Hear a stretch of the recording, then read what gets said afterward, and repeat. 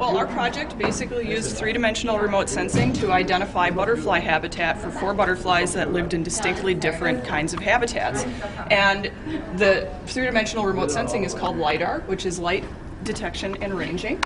And this is an example of what LiDAR looks like. Basically, it scatters points all over the landscape and gives you a three-dimensional image of what all of the trees and the topography look like. So we used that data combined with ground measurements that were taken for each of the habitats that these butterflies live in to identify the habitat for each of these butterflies across an incredibly large landscape, across an entire mountain range in northern Idaho. And we found out that it actually works. You can use three-dimensional remote sensing to identify butterfly habitat.